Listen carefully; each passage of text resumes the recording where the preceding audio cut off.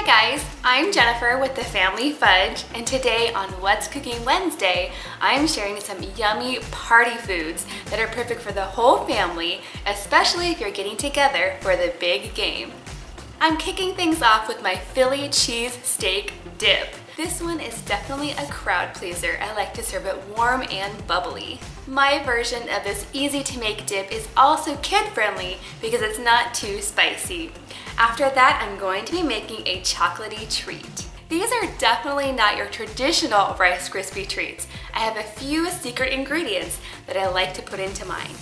And to make them extra fun, we're going to make them look like little footballs. And lastly, to wash it all down, I have a fun drink to share with you. Another mocktail. Non-alcoholic, but still really special. You guys know I love my Dirty Cokes, my Dr. McCreamies, and my Shirley Temples. Well, today I'm sharing a new drink. This bubbly drink is fruity, refreshing, and has a funny name. It's called a Lime Ricky. So stay tuned and I will share all of these recipes with you. Okay guys, now before we get started on these yummy party foods, make sure to hit that red subscribe button if you haven't already, and go ahead and give this video a big thumbs up if you like easy party foods. Now let's get started. I'm starting with about 1 pound of roast beef. Now this is deli meat, it's fully cooked, and using this versus raw meat is going to make it a lot faster. I'm also going to be using one 8-ounce package of room temperature cream cheese, about 2 cups of shredded mozzarella cheese. Now if you'd like, you could also use provolone instead. For my peppers, I'm actually going to use 1 green bell pepper and 1 poblano pepper. I really like the poblano pepper. It's not spicy at all, it just gives it a little extra flavor. But if you prefer, you can go ahead and use 2 green bell peppers. It's totally up to you. I'm also using half of a medium onion, half a cup of mayonnaise, some steak seasoning. I like the kind from Trader Joe's, but you could also use some Montreal steak seasoning, whatever you have. You also need some garlic powder and salt and pepper to taste. Now this part is optional, but I like to garnish with a little bit of green onions. And if you want to make yours spicy, go ahead and add a few shakes of red pepper flakes. To cook my veggies, I'm also going to use about 1 tablespoon of butter and 1 tablespoon of olive oil. I'm going to start by chopping up all of my veggies, starting with my peppers. I want to make sure to take the seeds out and chop these pretty small. Next, I'm going to go ahead and do the same thing with my onion. Nice small pieces are key for this. I don't want to bite down on a big piece of onion in my dip. I want it to all blend together. In a large skillet over medium heat, I'm going to go ahead and add my butter and a little bit of olive oil. Once the butter is melted, I'm going to go ahead and add my onions and let those cook for a couple of minutes. And then I'm going to add my peppers. I'm just looking to cook these until they are softened. Now while my onions and peppers are cooking, I'm going to go ahead and chop up my roast beef. Now like I said, this is fully cooked deli meat, which makes it so easy, but if you'd like, you could go ahead and use thinly cut ribeye steak. You're just going to want to make sure to cook it before you add it into your dip. Now once the onions and peppers are softened and slightly caramelized, I'm going to go ahead and turn off the heat. Next, I'm going to take a medium-sized mixing bowl and I'm going to add all of the cream cheese, all of the mayonnaise, and about half of my shredded cheese. I'm going to reserve some of it to top it before it goes into the oven. To this, I'm also going to add about half a teaspoon of steak seasoning, half a teaspoon of powdered garlic, and some salt and pepper. To your tastes, of course. And now I'm going to stir it all up until combined. Now at this point, my onions and my peppers have cooled down quite a bit, so I'm going to go ahead and add them into the bowl with all of my other ingredients and give it a big stir. I'm going to go ahead and get this into my baking dish, which is a little bit smaller than a 9 by 13. Then I'm going to go ahead and add the rest of my cheese. This is already smelling so good.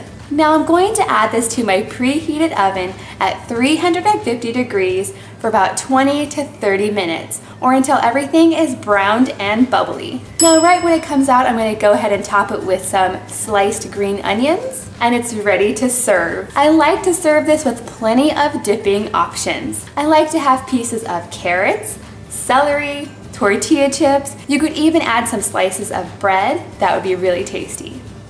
Coming up next, we're going to make our Cocoa Crispy treats in the shape of a football. Here's what you're going to need. 6 cups of Cocoa Krispies cereal, 10 ounces of mini marshmallows, 1/4 cup of butter, which is half of this stick. And then to make mine a little bit different, I like to add half a teaspoon of ground cinnamon, 1 teaspoon of vanilla, and a good pinch of salt. Now to make the fun football design, I'm going to melt just a couple of these white chocolate wafers to decorate the top of our Rice Krispie footballs. This is definitely a recipe your kids can help you do. I'm gonna go ahead and have Jackson help me measure out 6 cups of Cocoa Krispies. I'm gonna take a large pot over medium heat and I'm gonna start browning my butter. Now when you're browning butter, you wanna do it slowly and watch it very carefully because you don't want it to burn. You just want to watch until it becomes a light golden color. At this point, I'm going to add all of my marshmallows and I'm gonna stir them around so that they're all coated in the butter. And I'm going to keep stirring this until all of the marshmallows are melted. When they are melted, I'm gonna go ahead and turn off the heat. And at this point, I'm going to add my cinnamon, my vanilla extract, and my salt and give it a big stir. Now I'm gonna very carefully add my marshmallow mixture to my Cocoa Krispies and then stir to combine. I'm gonna pour these out into a 9x13 pan, which I've sprayed with some nonstick spray, and then flatten them out. The trick to good Rice Krispie treats is to not press them too firmly together.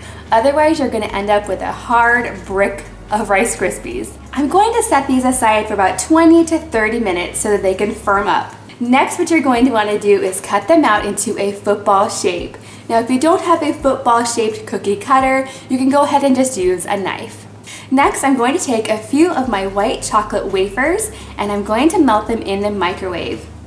I'm going to put them in for 15 seconds at a time, stirring as I go until they are melted. I'm going to very carefully get this melted white chocolate into a sandwich-sized Ziploc bag to use as a piping bag. So I'm going to very carefully cut the tip off and go ahead and make my football design. Now I do like to allow time for this white chocolate to fully harden before I serve them. That way they're not as messy. These Cocoa Krispie treats are definitely a hit with adults and kids, and you can actually make them a day in advance. Next up, we're making a mocktail, a non-alcoholic, fun and fruity drink. For this, I'm going to use some Sprite, some grape juice. I really like the 100% grape juice with no added sweeteners because that soda is sweet enough. And you also need a lot of fresh limes. I'm going to start by adding ice to each glass. Next, I'm gonna go ahead and fill them up 3/4 of the way with Sprite. Next, I'm going to add the juice of 1 lime. Then I'm going to fill the rest with grape juice. And of course, I like to add some garnish just to make it look pretty. I really like the fresh lime juice in there. It really helps to balance out all the sweetness. Okay guys, if you enjoyed this video today, please give it a big thumbs up and definitely go check out my brother's YouTube channel, Big John TV, for even more delicious and easy recipes. I'll go ahead and link it right up here. And also let me know in the comments down below, are you watching the big game? Who are you rooting for? And what are you making? Because for me, the big game food is more exciting than the game itself. But that's just me.